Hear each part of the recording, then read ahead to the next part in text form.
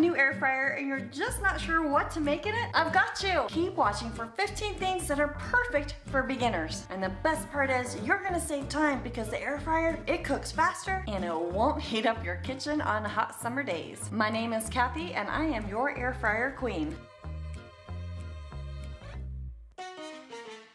Now let's start with the healthy stuff. Vegetables are a perfect side dish to cook up in your air fryer. For example, try roasting asparagus. Just prep your asparagus and place it right inside the air fryer. Lightly mist it with oil, throw on some salt and pepper, and then you're gonna air fry it at 400 degrees Fahrenheit or 200 degrees Celsius for about 6 to 8 minutes, just depending on how soft you like your asparagus. Or you can do corn on the cob. You'll cook that for about 8 to 10 minutes at 400 degrees Fahrenheit or 200 degrees Celsius. Just make sure you kind of rotate that corn in the middle of cooking. Or you can do a personal favorite of mine, frozen broccoli. You're gonna do that at 300 for 10 minutes. You can also do things like Brussels sprouts, carrots, zucchini. There are so many possibilities with your vegetables. Now I know I'm going fast, but don't worry, I'm gonna tell you how you can get a free printable with all of the times and temperatures for all of these recipes plus more at the end of this video. So keep watching. Now if you're like most people, you love bacon. You have got to try cooking it in your air fryer. It is so fast, it's so convenient, and it's way less messy than trying to cook it on your stovetop. Now personally, I like to use a little foil on the bottom underneath the basket. That's gonna catch all the grease and it makes cleanup so much easier. Some people have air fryers that tend to smoke a bit when they're cooking greasy foods. If that's you, then just get a little piece of bread, rip it in half, put it underneath the basket. That's gonna help catch all those grease drippings and make it so your air fryer does not smoke. Then you can go ahead and lay the bacon down side by side in the air fryer. But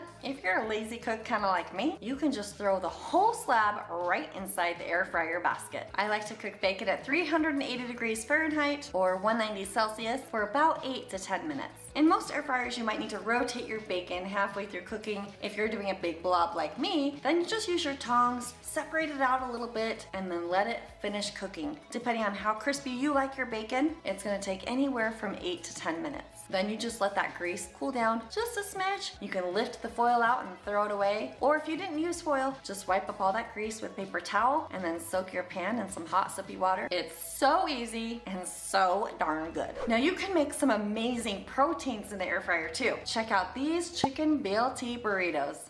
Preheat the air fryer to 380.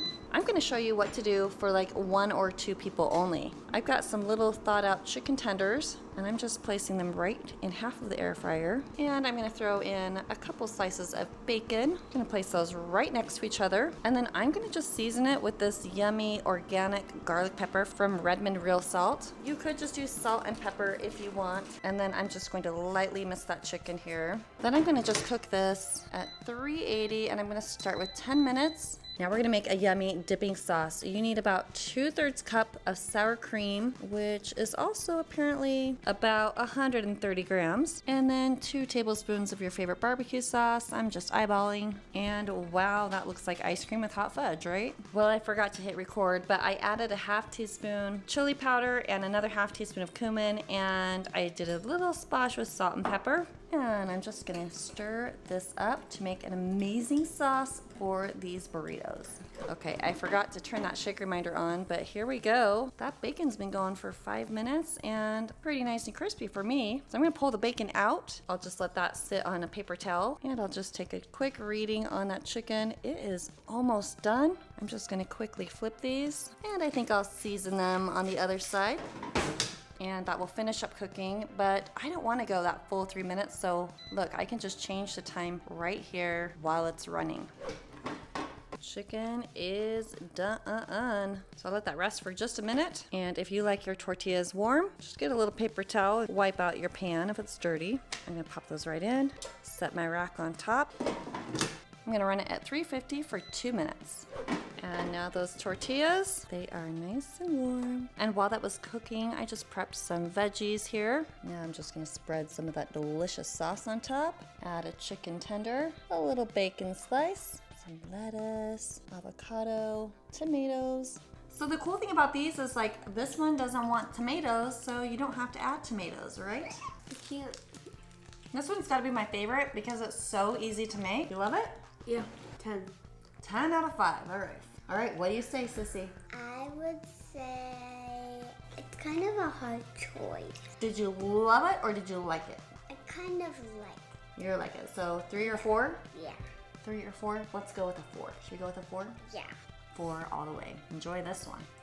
By the way, if you're feeling nervous about using your air fryer and you really want someone to coach you through that learning curve, be sure to sign up for my Air Fryer Bootcamp. Go to airfryerbootcamp.com, sign up, and I will email you as soon as doors open. Now, teriyaki chicken and stir-fry veggies is incredibly easy, and it's an all-in-one air fryer meal that anyone can make. So I've got some chicken breast thawing, and I just went and picked out some vegetables that I like, and I thought, hey, since I'm doing teriyaki, I thought it'd be kind of cool to see what happens with this stir-fry mixture. Now you can do store-bought teriyaki sauce, but I'm gonna make my own today. These are the ingredients I have. It's basically just a little marinade and it's gonna be divine. So for the sauce, we're gonna start out with some pineapple juice. Now you could just buy any canned pineapple and use the juice from it, or I usually grab this 6-pack of these cute little cans. You need a 1/2 cup of juice, then some low sodium soy sauce. You'll just need a 1/3 cup, 1 tablespoon of molasses. I'm just gonna eyeball it. Whoops, there's a tablespoon of brown sugar in there,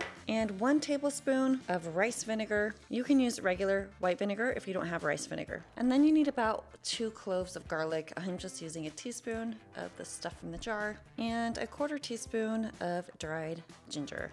Then just whisk that all up together, and you can see this made a cup of homemade teriyaki sauce. Now it's time to chop up your veggies.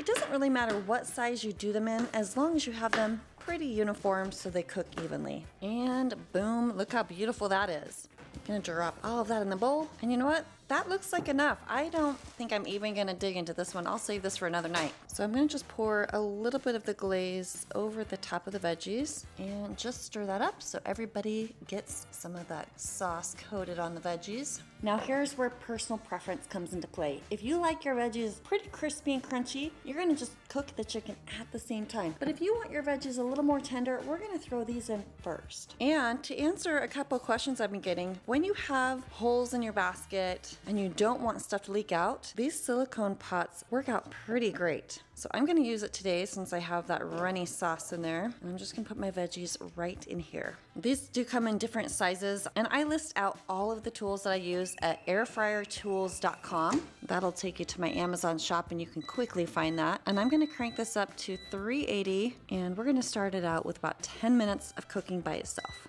And while that's cooking, I'm gonna go ahead and prep the chicken breasts. Now, these are slightly frozen, so it actually makes them easier to cut into these nice little strips. And I'm just cutting them about 1/2 inch thick, which is pretty much the width of a finger. Then just drop your chicken into that same bowl, and I'm gonna pour some more of my teriyaki sauce. I do wanna leave a little bit that I can turn into a glaze to serve with the dinner.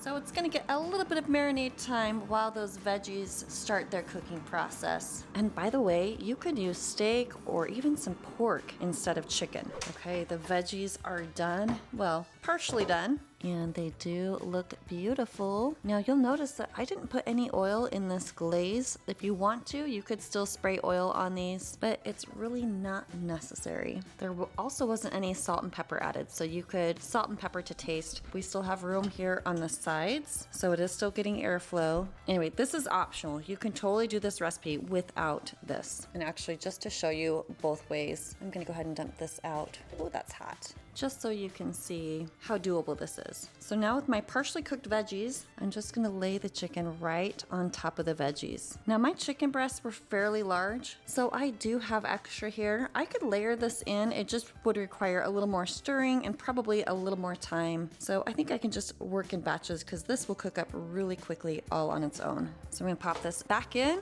and I'm gonna put it back at 380. This time we'll run it for 8 more minutes.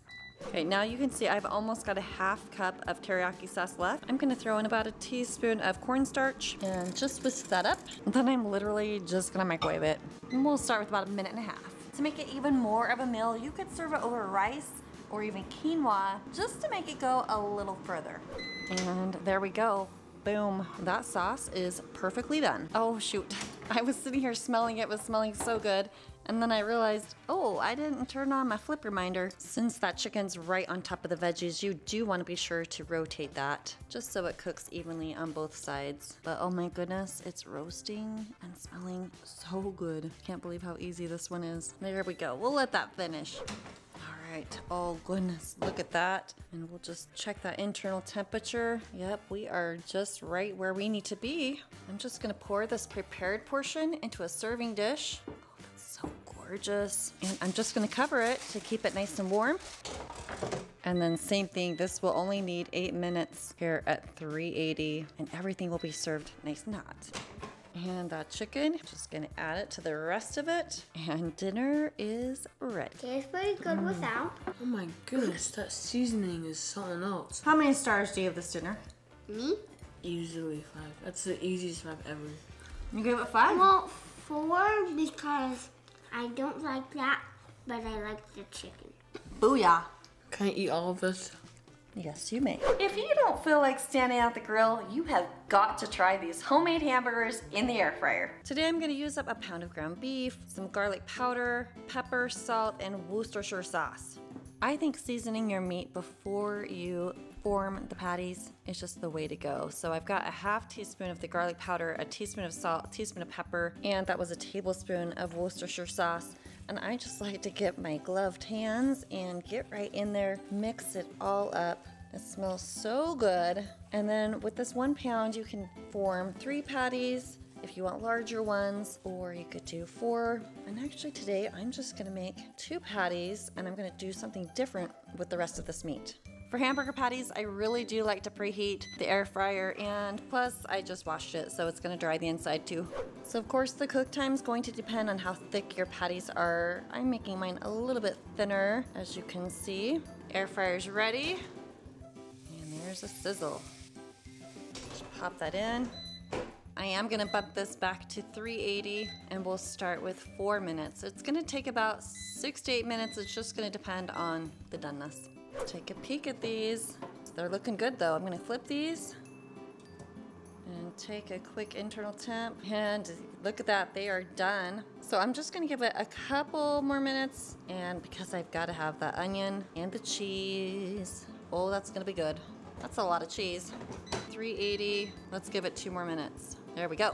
Ah, of course that would happen to me. But look at that one did well. I'm just gonna quickly wipe that out. Oh, it's quite messy, isn't it? I'll throw down a little parchment paper, and I just wanna toast my bunsies real quick. Give it just a quick little mist, and I'm gonna toast it for about 4 minutes at 350. The buns are done. Now, we always make this huge batch of homemade fry sauce, and I love it on my burgers.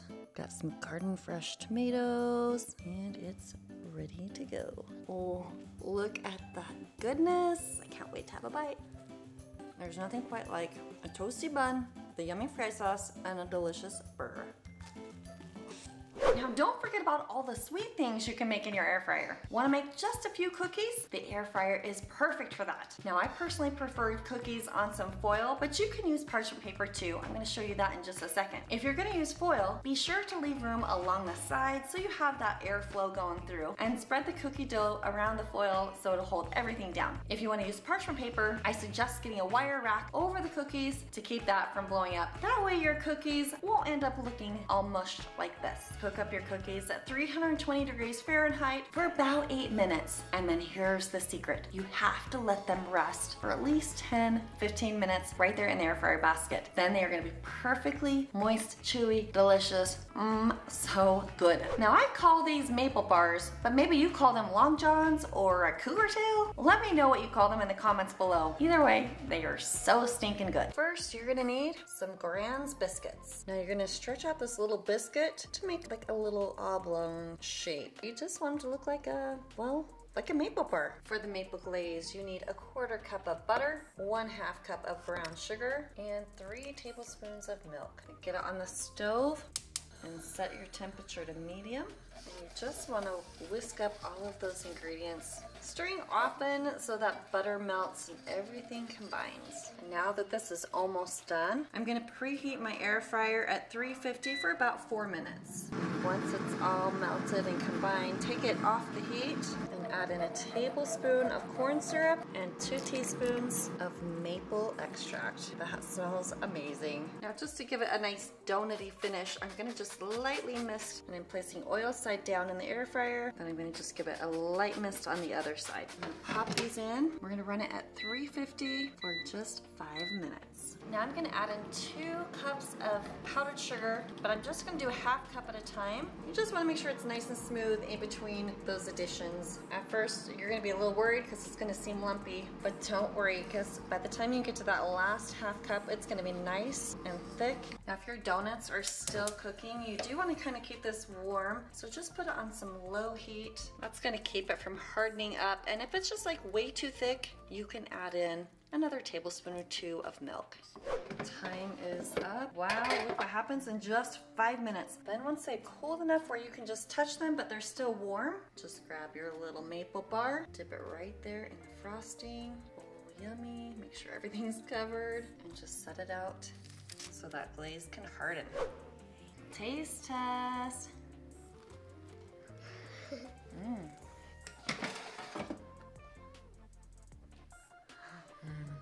My Someone's golly excited. goodness.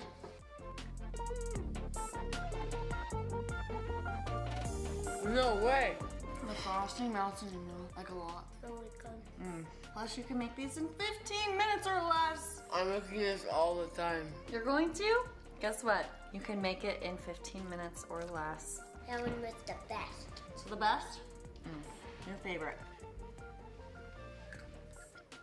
That tastes exactly like a maple donut. Do you know how much those cost? Normally? Like if you went and bought that at the donut store, how much would that cost? Any idea? How much? Almost, I think $3, almost. What?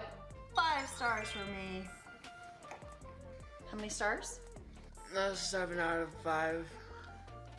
5 stars for everyone. Ding, ding, ding. Now that's just a glimpse of the sweet things you can make in your air fryer. I've got a ton more in my cookbook. I also have more videos. I'm gonna link to those down in the description box below. But let's go back to those healthy proteins again. Here's something that's so easy, even your teenagers could do it. So we're gonna just heat up these refried beans, and they are an excellent source of fiber and protein. We want it to be a little bit smoother, a little bit more runny consistency so they spread easily. So that's why I'm warming them up, and you can throw a little water, or since I have some chicken broth, I'm gonna use that. Just stir it up to heat it up and get everything blended nice and smooth. And if you have spices on hand, you can just add these if you want to. I'm doing a 1/4 teaspoon of each. Garlic powder, cumin, chili powder, some oregano, and I'm gonna throw in a little dash of salt. And we're gonna just lightly spray the basket. And I'm gonna shred up half of this brick of cheese. It should make about 2 cups. And then set out your tortillas and go ahead and put some beans on each one. Throw in a little enchilada sauce and then just load in the cheese. Yum, yum. Now you'll see I've got a ton of room here. That's because we are gonna fold in and then roll them up. Very nice. Then just give them another light mist over the top. Pop it in the air fryer, and then you're gonna run these at 350 for about anywhere from 4 to 6 minutes. So if you want it more crunchy and more toasty, one tip is to oil it a little bit more. Then you can crank it up to 400 and run it for like 1 or 2 more minutes. And there we go, delicious. Here comes a delicious bean and cheese burrito. I give that a 4 out of 5. I don't even like bean and cheese burritos, but this one was pretty good. Yay! 5 out of 5. Air fryer empanadas are so tasty. So I've got my ground beef here in the air fryer. This time I'm gonna add in that onion and pepper that I chopped up. They're just finely minced. And I told you how I like to do the seasonings at the halfway point. But with these minced veggies here, I do want them to get that full cook time. So let's pop them in. And remember, if you have the older model of the Kasori, just click one of these top 4 buttons. That's gonna turn on the shake reminder, and then you can adjust the time and temperature. So I'm gonna go with 7 minutes, and we will stir it at the halfway point. While that's cooking, I'm gonna gather up my spices here. So I'm doing a 1/2 teaspoon of each. The cumin, garlic powder, oregano, and then a half teaspoon of each, salt, pepper, paprika, and some onion powder. Then we'll pop that in the meat here in just a second. All right, here we go. Let's take a peek. So I'm gonna just mix it up and pop it back in. All right, let's take a peek now. The veggies are looking more translucent. And some people wonder, why don't I take the temperature of ground beef? And that is just because I can usually just look. Like if you see pink, it's not all the way cooked. So definitely we need a few more minutes on this, but now is when I'm going to add in those spices. Just sprinkle those on top and let's stir that up. Oh, this is gonna be fantastic. I think we're good to throw this in for just about 2 more minutes. There we go. Does that ground beef smell so good? Does it? Huh? Yes, it does smell good. And now it's looking just really nice. While I let that meat cool, I went ahead and cut up my French bread dough and I'm rolling them out so they're about the width of my hand here. To make it easier, I put my meat in this big bowl and I'm gonna add in 4 ounces or about a half cup of some tomato sauce. Throw in just a couple tablespoons of water. There we go. You will want to lightly spray your air fryer, then place about 2 tablespoons of meat on half of the dough here. Maybe it was 3, I don't know. Go ahead and fold that over. And what I'm learning is that this French bread dough is really fluffy and just kind of bounces back up. So go ahead, whatever you have, your pie crust. This dough maybe just doesn't make it look super authentic, but I'm pretty sure it's gonna taste good. There we go. And just pop it right into your air fryer basket. Then just brush on a little egg wash. And we're gonna cook these at 350 for 8 minutes. Okay, it's been about 6 minutes, maybe a little longer, and I decided to peek, and they really look like they are good and done. Now you could make up a whole bunch of these. You could eat them all up. You could freeze them for later, or you could just freeze your extra meat. It'll be great for tacos. You could use it another night for empanadas. You could use it on a salad. Lots of options. It's so nice to have frozen cooked meat ready to go. I am so excited to give these a try. Good flavor. I think that the French bread dough probably was not the best choice. It sure makes it a little more chewy than probably like a pie crust would, but the filling is fantastic. So give this one a try. Skip the restaurant and make some amazing chicken wings right in your air fryer. I personally just use frozen chicken wings. Throw about 2 pounds in your basket. And at this point, it's totally fine if they're touching because they are gonna shrink as you air fry. These are gonna cook at 350 Fahrenheit for 10 minutes. That's 175 Celsius. And this is just gonna thaw out the wings. Now they are thawed. You can rotate them around. Unless you have the dual blades like I do, then you don't really have to. And just lightly season with some garlic salt and some pepper. Make sure you get both sides seasoned. There's no real measurement here. I just eyeball it, or wing it rather. Then I'm gonna crank it up to 380 and cook it for 25 minutes, and you'll wanna stir that around halfway through. Unless you have the Kasori dual blaze, which has a burner here and here, then no flipping is required. And then it looks like it's nice and done. Then just coat it with your favorite barbecue sauce. Got a little bit left of my homemade here. Once you have it coated, crank that heat up and run it for just 2 to 5 more minutes to caramelize the sauce. Then they are cooked to perfection. Salmon is so tasty in the air fryer, and there's only 4 ingredients in this recipe. Okay, for this one you'll just need some salmon fillets, mayonnaise, your favorite fishy seasoning. I'm gonna try this garlic and onion one again, and then some shredded Parmesan cheese, but I just have quesadilla cheese today, so we're gonna roll with that. I've got my air fryer preheating, and I've got about a 1/4 cup of mayonnaise, and I'm just gonna add in about a teaspoon of that seasoning, and I'll just quickly stir that together. And I'm just putting my salmon right in the basket. I did pat that dry, and then just spread this mixture over the top of your salmon. You could use a brush if you want to, but I'm just gonna spoon it on here. And then just throw on a little cheese. Get a little bit more there. Pop it in the air fryer, and I'm using the little seafood preset, 350 for 8 minutes. Let's check our temperature here. 145 is our target. Ooh, and these are Wow, perfect. Beautiful. Oh, yummy. The flavor of this one is amazing. These ham and cheese sliders are ready in less than 15 minutes and they're so good. For these rolls, you're gonna just keep them all as one and carefully use a bread knife and just saw through those. It's gonna make everything just easier, I promise. Ta-da! Now it was broken in the bag, so yes, I do have 4 pieces, but that's okay. I'm just gonna go ahead and place those rolls, just fit them snugly right into your air fryer basket. Then take the top off and you're gonna place 4 slices of cheese right on top of the rolls. And then get your deli ham and just spread that out on top of the cheese. You can really do as much or as little as you like. My little one got into the ham this weekend, so I might be a little bit short, but I think we're okay.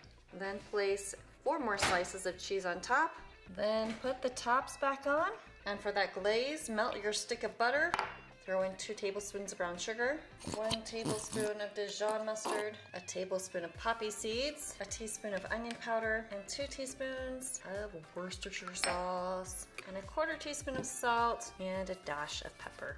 And then just mix that up. By the way, if you don't like poppy seed, or you think it's gonna freak your kids out, or you just don't have it, this also is amazing without. Now for the really fun part, we're just gonna pour this right over these rolls, and you want to just brush that through so it gets in all those little nooks and crannies. But don't be afraid to just dump all of that on here. I tell you what, it just makes it so good. This time I'm using the Kasori Pro 2, and I'm gonna bring that temp down to 330, and we'll run it for about 12 minutes. Okay, now check this out. Oh yeah. Can you hear how it's nice and crackly kind of thing? Then you're just gonna wanna cut those apart. Okay. And how is it? It's very good.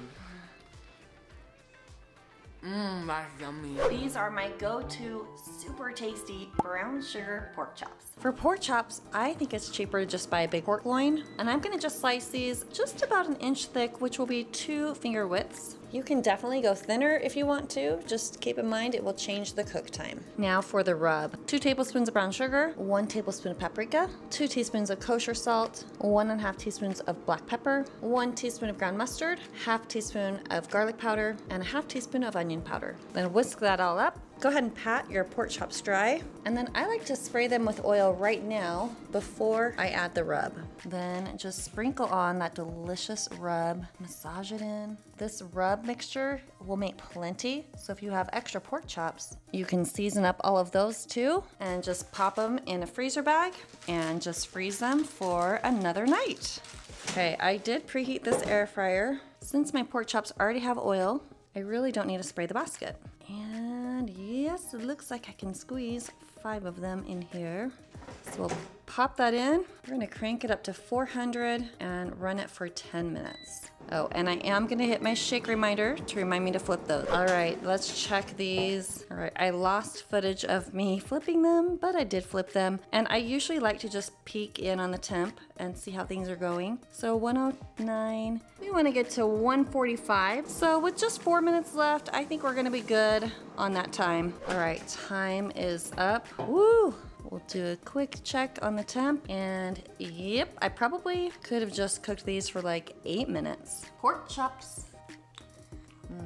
She likes it. She's taking all of it. This one's a keeper. I've made this one a lot. It's so good. I love all of it. Just why I gave it a 4 is because it's a little spicy. It's a little spicy. It's probably the black pepper in there. We left the cayenne pepper out, so. Good, that's a winner, winner, winner. You made it to the end. Now remember, if you want me to coach you through that air fryer learning curve, go to airfryerbootcamp.com. And I promise I'd have a free printout for you with all the times and temperatures of the recipes that I talked to you about in this video. You can get that at yummyairfryerrecipes.com/quick. Just give me your email address and then I'll send it to you right away. Now I've got 17 of the best dinner ideas for you right here, and check out this video right here. Thanks for watching. I'll see you on the next one.